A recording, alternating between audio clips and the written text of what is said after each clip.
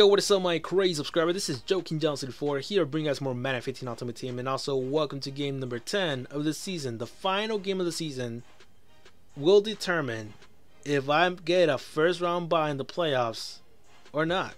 If I lose, I have to play from the wild card. So let's win this one. Hopefully I win it, and let's finish the season strong. And by the way, I'm carrying a lot of momentum at this point because from game number 8, I was pretty much upset that we won that game 0-0. Even though it's a free pass towards the playoffs, still, like, I don't want the season to be like this. I don't want to win games like that with disconnections or just quit. No, I want to win games with touchdowns. That's what I want. But game number 8 was really much of an upset. I really wanted to win that game so badly, and just quitting on me like that is just putting my momentum down. So now I'm taking it out on the last two teams so I can build up my momentum back. It's just that I just can't take a free win like that. I just can't. I'd rather play the guy. So we're gonna take it on the last two teams. Pretty much showing the last game because we won 21-7. The last touchdown from that game was from Robinson. Now that one I wasn't planning. I was just planning to run down the clock, but he ended up scoring a touchdown with those 3 jukes that he pulled off. It was kind of crazy right there. So we ended up winning 21-7. We ended up taking out our defensive fear on my opponent. So moving on to this game now.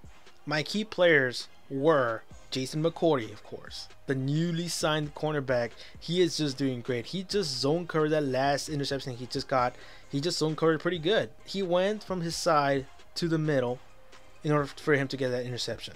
Just go back, watch that play, and you're able to see why he got that interception. He just got out from his zone coverage to go to the middle. So he was a great sign up. And on my offense, my key player, as you can see on the screen, that's the main guy. He's the main man.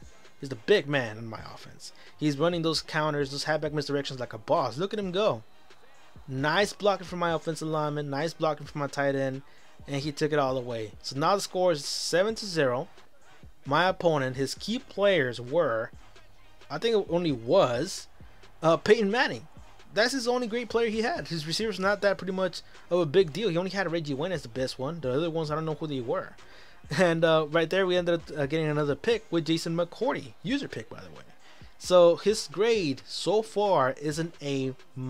He is passing, and so far he's proving that he's one of the best corners out there. So good job, Jason McCourty. Back in offense, Demaryius Thomas was out for the rest of the quarter. So it was like only 40 seconds to go, so no big deal. Ended up running like a wheel route with the running back right there, number 16, making his presence known. Nobody open, and he ends up sacking me. Now it's 3rd and 21. 14 seconds to go. Nothing's going on. Hopefully a miracle catch. No, nothing. Brandon Marshall, come on, man. You're like 6'5". You can't catch that thing. Come on, just jump all the way up there. We need a guy with spectacular catch. Hopefully we can get Odell Beckham Jr. as soon as possible or at some point. So anyways, end of the first half. Now we're moving to the second half. Third quarter. Ended up receiving the ball. Nothing going on in that curl route. I was expecting too much of it, so that's why the pass was incomplete. I ended up putting the ball on the 1. He ends up converting the goddamn first down. I was really surprised because I have a lot of run stuff on my defense. But I think it did show that my defense is kind of weak right now at this point. Because my defensive linemen, they need to get upgraded. Those defensive tackles, they believe only one of them is good. Which is Haloti Ngata? Or who is it? Who's my other DT? I forgot who's my other DT. Marcel Darius. One is Darius, which is like 88 overall, and then the other one's Haloti Ngata at 86. If I can get Gerald McCoy or the other Marcel Darius or William the Fridge, I'm pretty sure my run stuff is going to go even higher, and it's going to be even more powerful at goal lines and those situations like the 1-yard line. So my next target has to be a DT, man. It just has to. I have to stop those runs. I don't want any bullshit going on like that. So anyways, we ended up back in offense, 7-0, 3rd and 4. Ended up converting with CJ Anderson, of course. Nice run by him. A little counter to the right side. CJ Anderson yet again. A face mask happened. That's what happened. Just to keep an eye on the right corner, as you can see. Face mask. Now it's 1st and goal. Doug Martin taking it for a touchdown out of the ISO and the I formation. I was surprised because I never run the ISO out of the I formation at all. I was surprised, really surprised. So moving on to the defense, Antonio Cromartie, 83 overall, still making picks. Still doing zone coverage, even though he only has like around 81 zone coverage. He's doing great. He's perfect for that one-on-one situation, man. He has like more man coverage than zone coverage, so I don't know how he's still pulling it off. I just don't.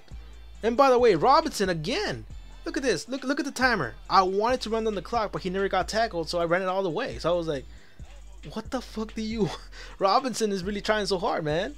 I wasn't trying to score. I was trying to run the clock. So if you ask me right now, like, why is Robinson doing that? I don't know. It's him.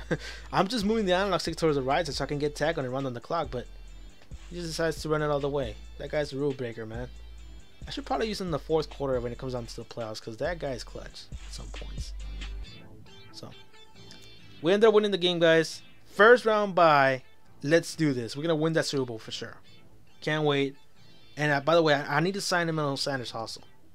I'm looking forward to that guy because we need a better slot than Cordell Patterson. So that's it, guys. Subscribe for more if you guys want to see more Madden 15 Ultimate Team, and also if you guys like some parts of the video, leave a like on the video.